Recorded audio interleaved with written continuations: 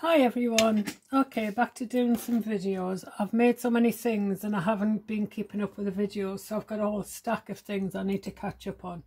But I had a specific request for this, for the wrap crate.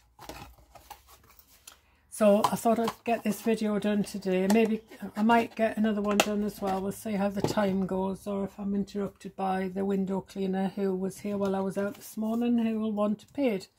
But we shall see. Okay, so basically, overall you need 2 pieces of A4. I've used craft card for both of my 2 sheets. So the crate will be in craft card and so will the wrap. But you can use a combination of 2 different cards. You can use whatever. You will also need 1 sheet of 13.5 square paper, 30.5 square paper or 12 by 12. So you'll get this whole thing from 2 A4 sheets and 1 sheet of paper. Okay, right, so I'll go through the various sizes you need. So to create the, I'll open it, to create the sides and the base of the crate, you'll need 1 piece that measures 29.7, which is the full height of an A4 sheet, by 8.5 centimetres. Okay, and then you want to score that at 9.9 and 19.8. Okay, you will also need 2 pieces because we can't get, unless you've got A3 card, and I went for joining, we can't get the full width of this from like an A4 card, so we'll join 2 pieces together. So to make that work so that the join is hidden, you'll need 2 pieces measuring 22 by 10.5 centimetres. So 10.5 is half the width of your A4 sheet of card. So you cut a piece in half and cut a portion off the top. Okay. And from the remains of your card, and I managed to get this out of one of the bits I cut off the top of here, you need 8 slats. Okay, 4 for each side, and they measure 1.5 by 12.5. Okay, and then you need to score at 1.5 at both ends, okay, to create the glue and tabs, and you need 8 of those. Okay, and you'll need your I'll measure just so I give you accurate measurements. I've used a 2.5 centimetre punch, which I think is a 1 inch, to create these here, the holes in the side. And you'll need some kind of fastening for the front. Velcro, magnet. I thought I'd try one of these plastic poppers, and it worked quite well because I could actually reach, the tool would actually reach down to be able to fix the popper in place. So if you have one of those, it'll work. Okay. So let's move some stuff out the way and I'll take you through it one thing at a time. I'll try and leave as many in frame as I can. I'm guessing what you can see in the camera at this point, but I'll do my best. Right, we're going to start with the wrap itself first, because there's a couple of things we need to do on the wrap. Okay, so first of all, on only one of these pieces, score a line at 1 centimetre. Okay, so just score the line and then nip off the corners with your scissors, because that's going to be our join. Okay, so we're going to do that first.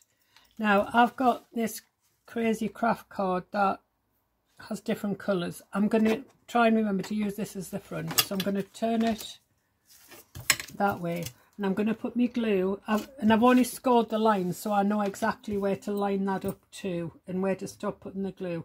So I'm just going to put some glue on this 1 centimetre tab here. As ever, it's Anita's tacky glue, just decanted into a different bottle so that I can squeeze it easier. Okay, and then I'm going to line them up along that score line. Okay. I'm going to use a bone folder, oh good, it's the clean one, to spread out that glue and just wipe away any excess. Okay, right, So this is what you have now. We are going to use that as a fold line, but not right at the moment. Just double check you've got it all lined up straight. Yes, right. Now, I'm trying to decide when the best time to do this is. Okay, let's do the pencil marks in a little while. Right, so now we've got this as one piece. You need to score it.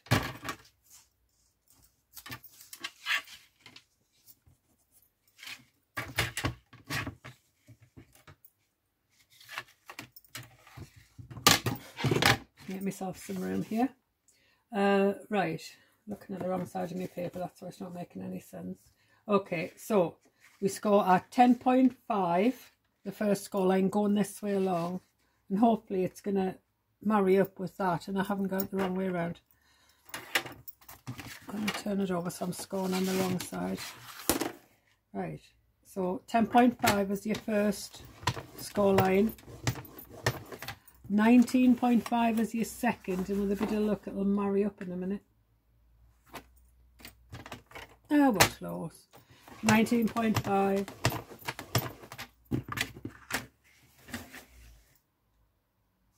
$30 and $39. Okay, so that's your outer wrap. Take that out the way one moment. So I'll fold and burnish on those. I must have started measuring from the wrong way because that doesn't line up. Try both ways. Start your measuring from either end and see which one, because one of them does bring that down to this bottom corner, or maybe not. I did this about 3 weeks ago, so I can't remember, to be honest. Okay. Doesn't matter, it's hidden anyway. We're covering both sides with paper, so it doesn't really matter. Right, so there's your outer cover. It's done other than covering it. So we'll put that to one side for the moment and we'll come back to it. So with your crate body, okay, all you're going to do is score on these two fold lines.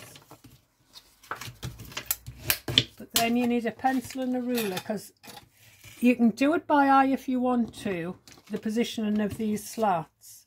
You can do it by eye if you want to, but I'll put that over there so you might be able to read it. But I found it easier if I did little lines for me, little marks for myself so I could find them. So this is like the top of the side, and that's the top of the side over there, and your slats are going to be the front and back. Okay, so to position these slats, what I did was I just went down and made a little mark at 1. It's covered by the slats. So 1, 3.5, 6 and 8.5. And I did that on all 4 sides. So again, 1, 3.5, 6 and 8.5. Turn that round and do the same on this end. Probably should have got this ready and it would have cut down on the video, but never mind, at least you see it start to finish. And the last one. And these are all centimetres. Anyone who knows me knows I think in centimetres when it comes to craft. I can't think in inches. Right. So there we go. So now we know where we're going to start our slats. So the top corner of the slat, the gluing part, will go up against those marks there. Okay, so before you do that, you need your circle punch, and you need to mount it centrally about there, and punch out a hole at both sides for the sides of your crate. Not sure you can see that. Am I too high? I don't know. So there you go. So you've got your 2 holes in the side. Right, so go through all of your slats, and I mean, you don't need to bone fold them because the creases are so little. They're only 1.5 centimeters. You could get away quite easily with just folding them. So go through them all and fold them all. There'll be 8, in case I didn't mention that. Yeah, there we go. This is what I'm working with now. There's your pencil marks we've just done. There's the slats.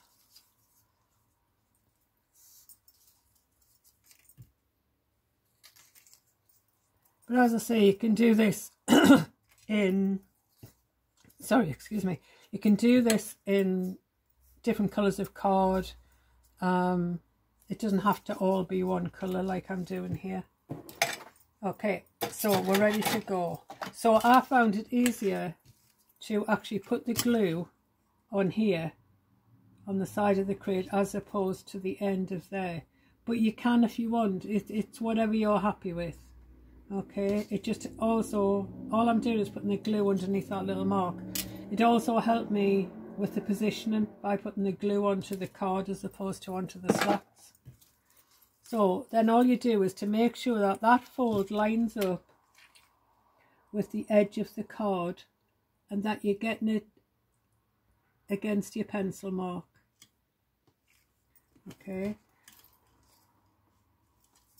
Now it's quite good to work down on your cutting mat, because then you know you're getting them straight as well. So kind of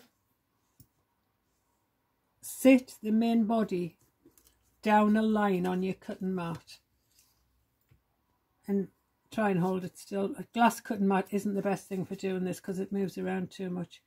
But I'll get them on and then I'll show you by straightening them up. So I'll literally just put one below each pencil mark onto that glue.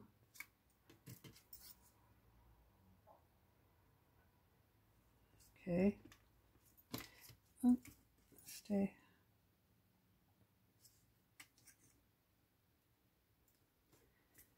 And then I'll line it up against a line and make sure these are in straight lines before the glue sets.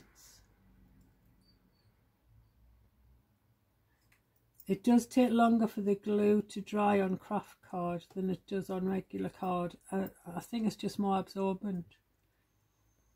Right, I'm hoping they're all fairly straight there. Right.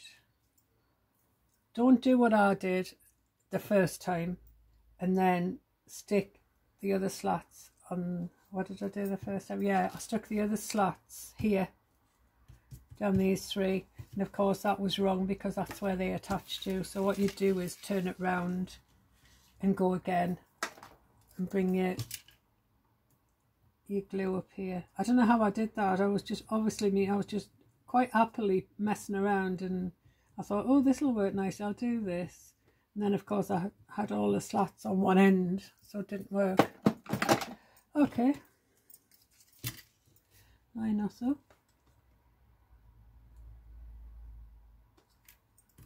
I lost track of that top pencil mark there. I'm hoping it's in the right place. Covered up with glue. So another tip, don't cover your pencil mark with glue. This bottom one's quite good because it almost touches the bottom of the crate. Right, I've got them all in place again, so I'm just going to try and make sure they're all in a straight line. That one definitely isn't. Okay. Right. I think that's going to be okay. I don't want to move it just yet. That end anyhow. So I'm going to do, what I did was the same again. I actually put the glue on here as opposed to the ends of the slats. Yeah, that glue wasn't dry yet.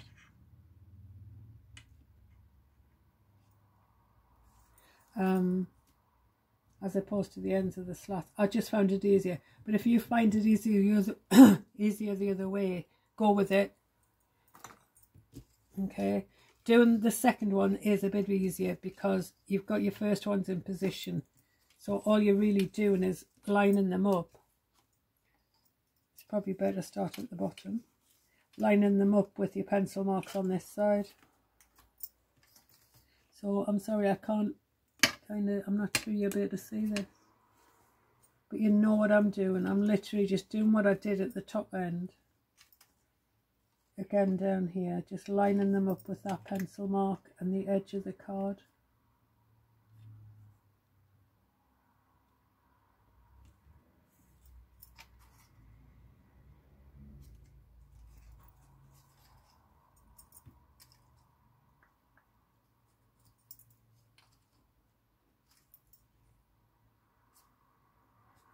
Last one for this side. Okay. Right. Oh, that one's moved. Move it before it dries. So I'll try and press these down and I'll be able to show you better what I've done. So as you say, I've literally just stuck those to the same pencil marks as on the other side. Now I'm going to take it to the outside and just check that the fold actually is on the edge of the card, and I'm going to wipe away any excess glue while I'm at it, which will obviously help it dry quicker.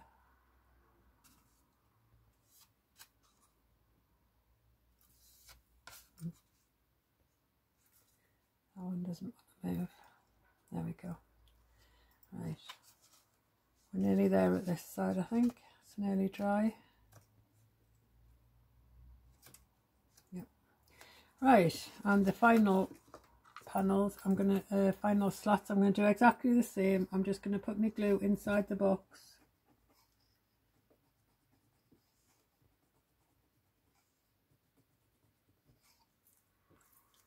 And then bring these down onto it. And at the same time try and line it up to make sure it's not protruding too much over this edge of the card. And try again with that one.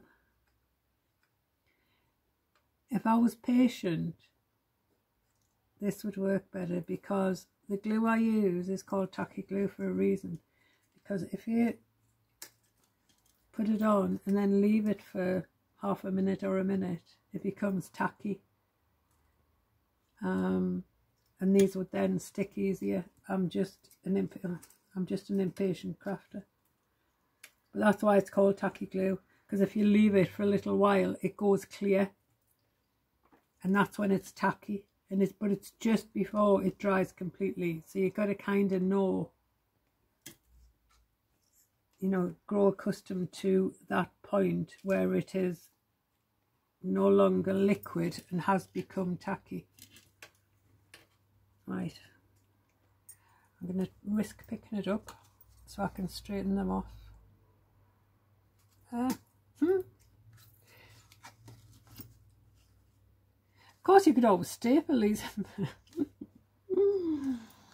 No, I didn't mean that. It actually would work staple, but I didn't really mean that, honest.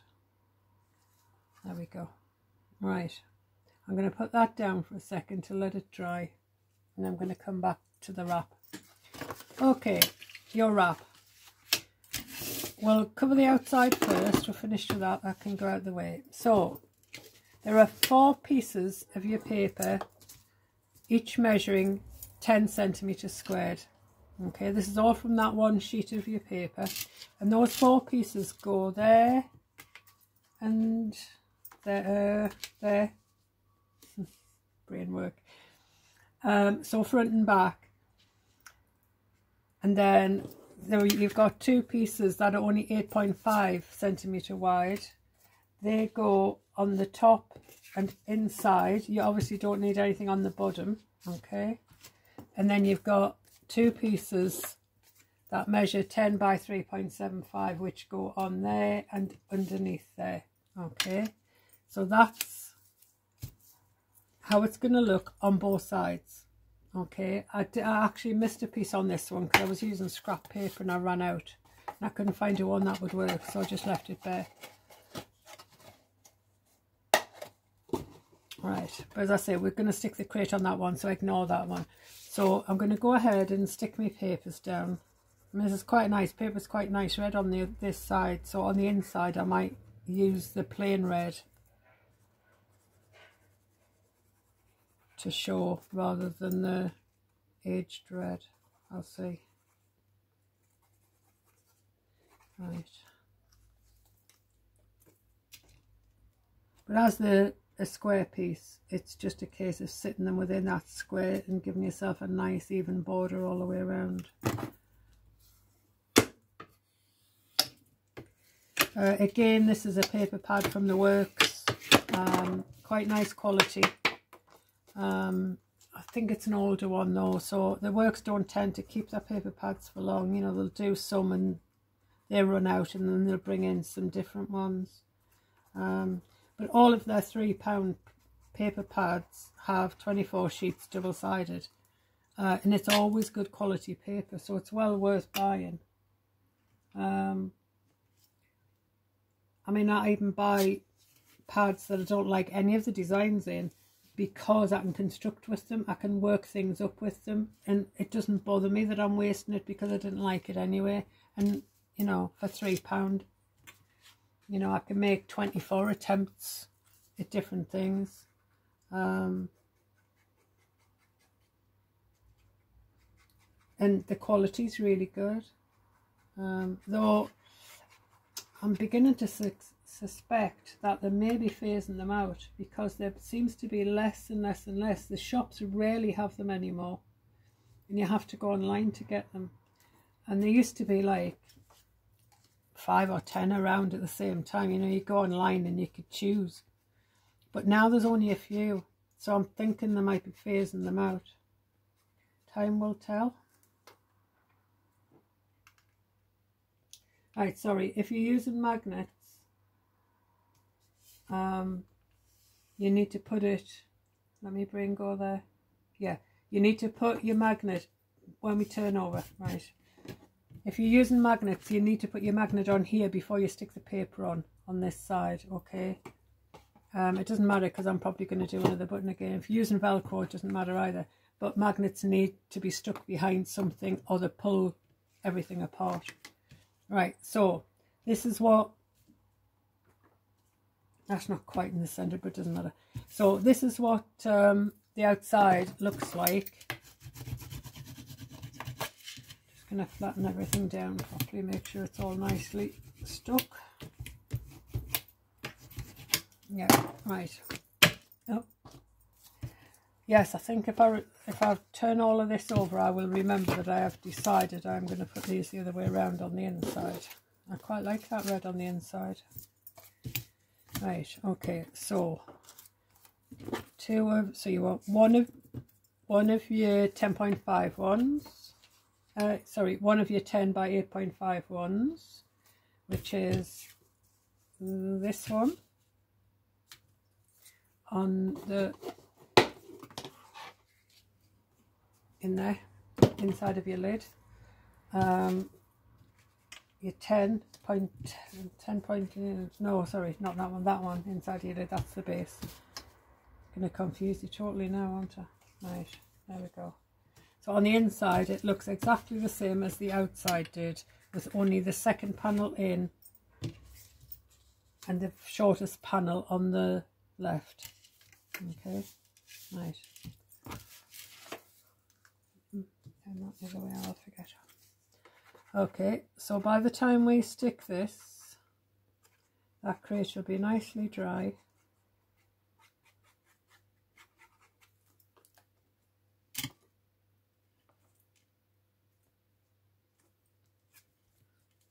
I mean, go on and decorate it with anything you want. I'm just showing you how to do the basic crate with the wrap. I haven't decided what I'm going to use these for yet, so it's just a generic one. I haven't sized it for anything in particular. I was thinking about a bath scrunchie, but it would need to be bigger for a bath scrunchie. I mean, you can get one in, but it's it deforms the box a bit if you try and close it. So I need to decide what I'm going to use them for, and then I can make a bespoke sized one. But as I say, I'm just into creating stuff at the minute, so I've got about 10 projects up there that I need to get it all prep done for, so I can create the video of. I'm just creating like mad, and then end up with a backlog that I need to get sorted. So I'm going to try and get through that backlog this week.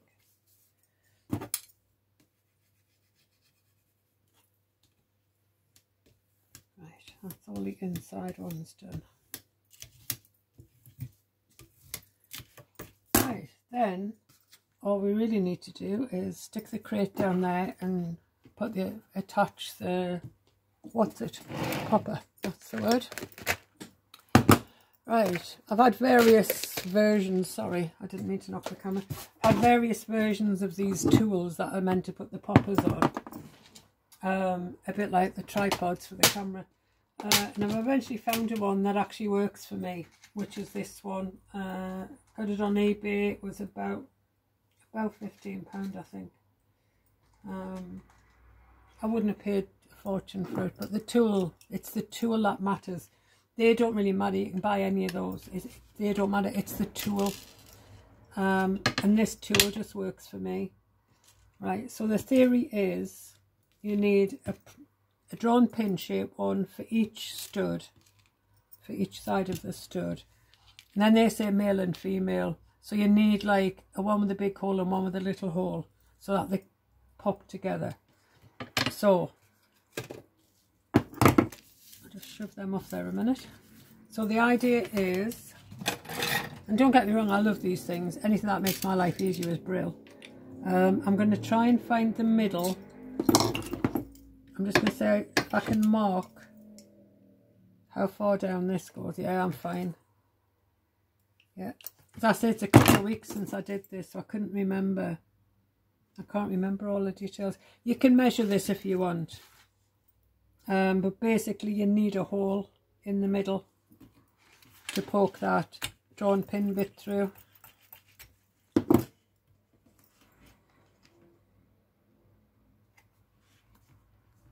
So you pop that through there. And I don't know if it matters which way, whether it's, you know, the male or the female you use on the top or the bottom. I don't know if it matters. It seems to work both ways. Then you just, with the bowl shaped bit underneath, you just line it up on the top and it kind of finds itself. And then you press it down, and what it does is it squashes the pin of the drawn pin bit. Squashes that down to fill that hole, so it holds it in. Quite clever, really. But as I say, I've had loads of these. Had loads of these tools, different pliers and things to do this, and this is actually the only one that I've actually thought was, you know, worked better. And that actually works. They all work, don't get me wrong, but this is the easiest to use for me personally. Right, so again, punch the hole through, try to line it up. I'm probably talking too much and not paying enough attention actually.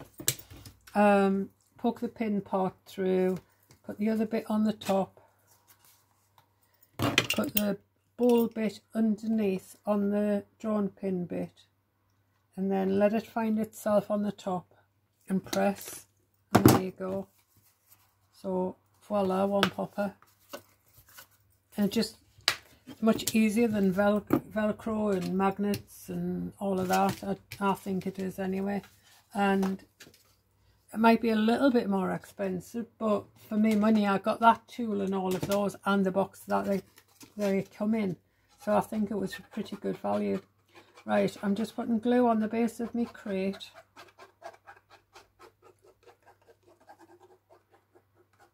And I'm being quite generous, as you can see. Get my finger out. Oh, pull that away now.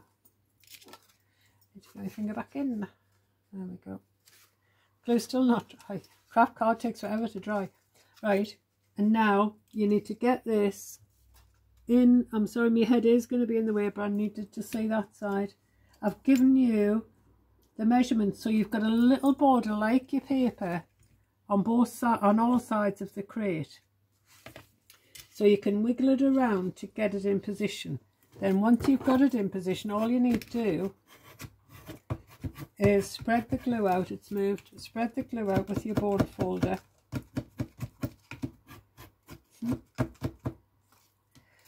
And be patient and let the glue dry. That way a bit. That's better. And then you're good to go. And you can put in it whatever you want to put in it. There we go. But the only way I can get to the pop is to put my fingers through the holes, which is another reason they're there. So maybe you'll want to use Velcro. There we go. Right. So there you go. There's your crate box. I think that's quite sweet. My bottom's not stuck yet. But you get the idea. Just be patient and wait for the glue to dry and you'll be fine. Okie dokie. So there we go. Your crate box.